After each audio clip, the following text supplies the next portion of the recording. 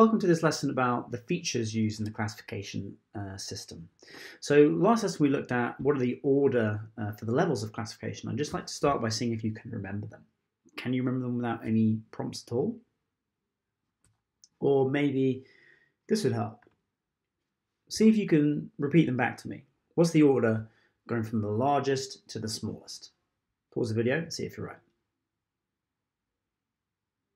Okay, here we go. Here's the answers. So we go from domain to kingdom, phylum, class, order, family, genus, and then species. Now, when we're classifying species, the actual definition for species is a group of organisms that can freely interbreed to produce fertile offspring.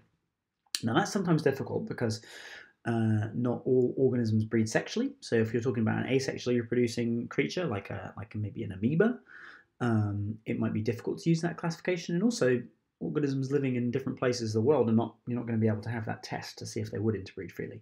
So in practice, we really use the anatomy of organisms to classify them.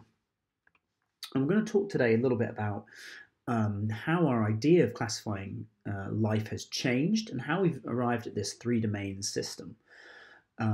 Later lessons, we're going to talk about the relationships between all the different life forms and how we can kind of map these relationships using something called phylogenetics. But today we're really featuring on the anatomy and the physical features of things that mean that we classify them in certain ways. So, just a reminder, classification is grouping things on the basis of shared features. Taxonomy is focusing on the physical similarities, whereas phylogeny is focusing on the evolutionary relationships between them. So, first we're going to look at something to do with, hang on a minute, how the history of classification has changed. So, way back in 1735, Linnaeus was the guy who came up with this first idea of having two kingdoms, and he just said that it was like you could either be a plant or an animal, and those are the living things. This idea evolved over time, and in 1866, with the development of sort of more powerful microscopes, people started to be able to see, tiny little cells crawling around in ponds and things like that. So they came up with this idea of plants, animals, and Protista. With the development of even more powerful microscopes, then people started to be able to identify smaller things, bacteria basically, and then there was this idea of dividing all living things into two different empires, those with a nucleus, the eukaryotes, and those without a nucleus, the prokaryotes. So eukaryote means true nucleus in Greek. 1956, so relatively recent, we sort of went back a little bit to the kind of four kingdom system. This kind of continued to develop. Fungi in 1966 were kind of put in their own group to show that they were different from plants. They don't have chlorophyll, they don't make their own food. 77, six kingdoms with the discovery of this Archaebacteria, which is really a sort of very different type of bacteria from eubacteria. Kind of goes beyond the scope available, but they are different. And now we're kind of at this three-domain system. So we have the eukaryotes, and then we have the eubacteria and the Archaebacteria, which is what we just looked at. So let's go back to that slideshow. Now that we've reviewed the history of classification. So what we're going to do now is we're going to look at the main features of all the five different groups. And we're going to start actually with the animals, okay, the animalia.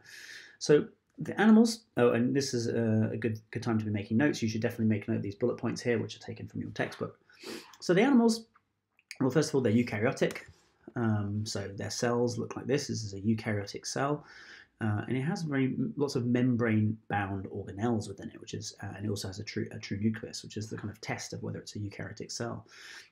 Now, animals are multicellular, and they're heterotrophic, and that's a word that's going to come up again in in year 13, which means that they get their nutrition. We all animals get our nutrition from eating other things, where we break down large organic molecules and we get energy sort of from their metabolism.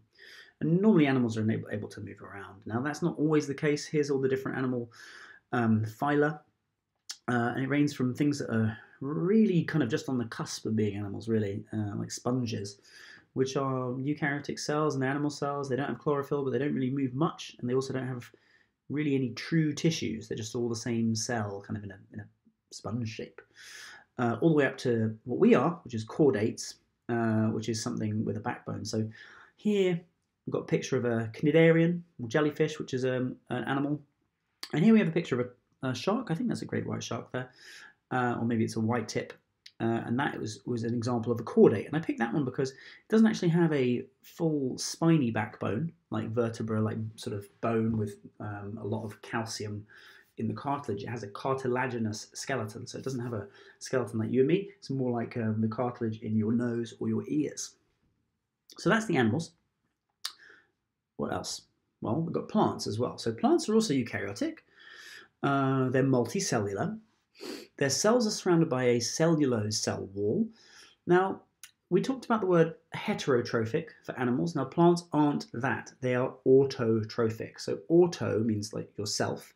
So they make their own food. They autotrophically produce their own food molecules. So they absorb simple molecules like carbon dioxide and water. They combine them in photosynthesis to make larger organic molecules, which is the food source.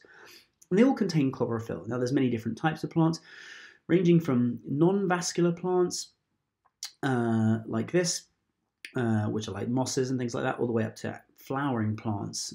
Most of the plants that we see are flowering plants. These are sort of pine type plants, conifers, and these are ferns. So here's a eukaryotic plant cell.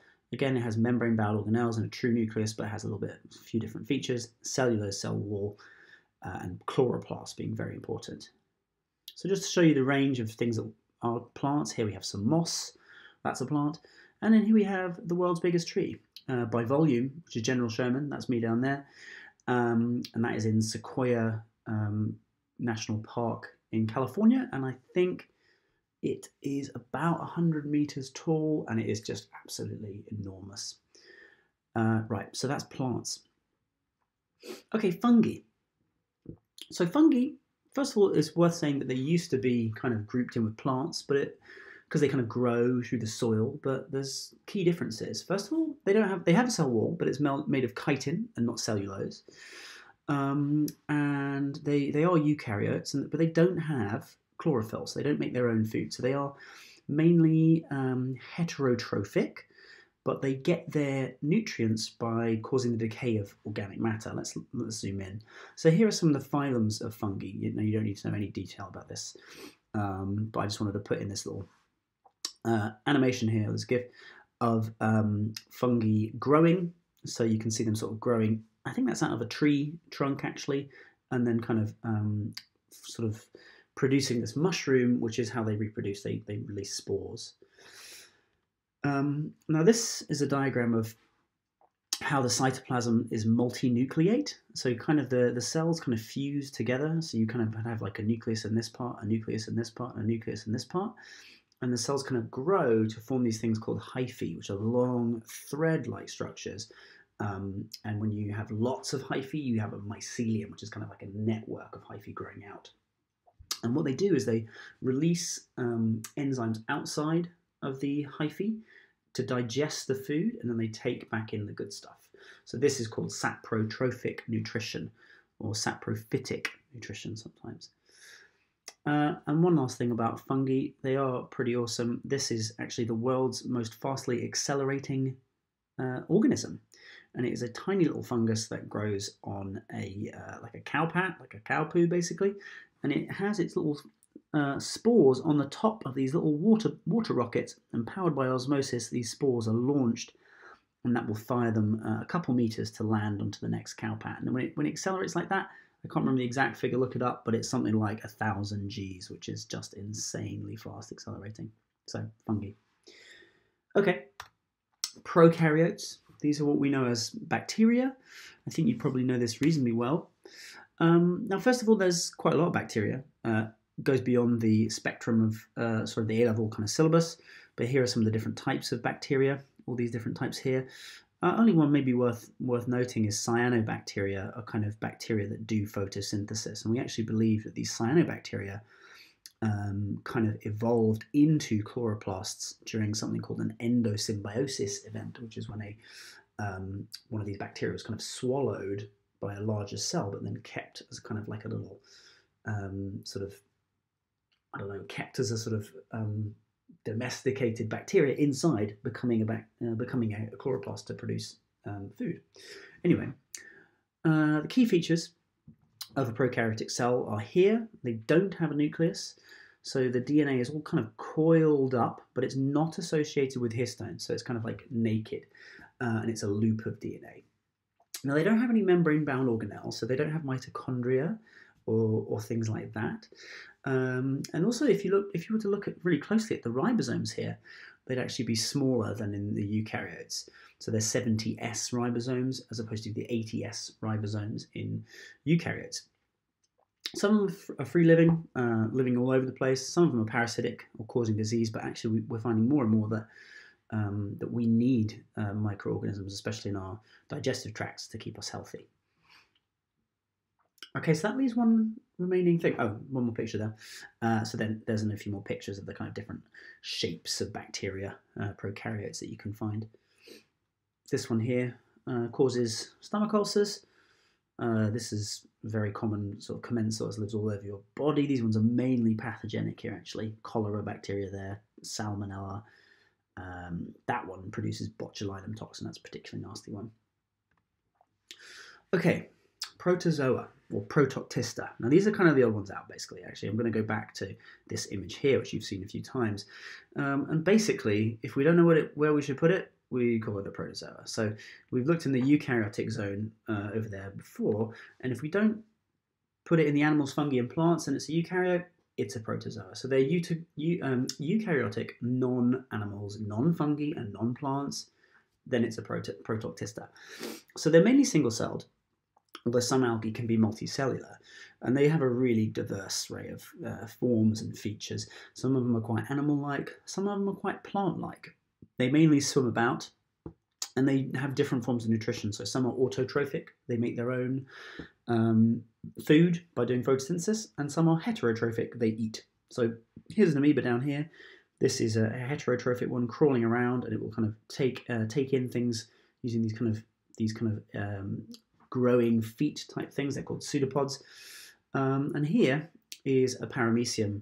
So this paramecium, interestingly, I think it has, can you spot them, 2 different contractile vacuoles. Remember that came up in the Year 12 mock? Can you see them there? Kind of squeezing away. And also there's another protozoa that you might want to look up called a euglena, which is very much like a paramecium, but it's green, so it swims around from places of low light to swims off to the high light intensity, so it can kind of maximize its photosynthesis, so it would be an autotroph. So that's the protozoa. So that's it. Those are the 5 kingdoms. I hope you've understood that and taken some good notes. And what I'd like you to do now is just to review that using page 280 and 281 in your textbook, and then to answer these 6 questions here in your book. So pause the video. We'll give you a few minutes to do that, and then we'll come back and you can see how you've done with the answers. Okay, ready for the answers? Here we go. So if you could green pen your work, showing me that you've done the questions and you've kind of had some feedback from the mark scheme here. And then if you are in my class, please send that screenshot of your work completed to me on Microsoft Teams, please. Okay, thanks very much. That was the lesson on features used in classification. And before we go, we'll just have a quick look at the syllabus to check we understand what we should.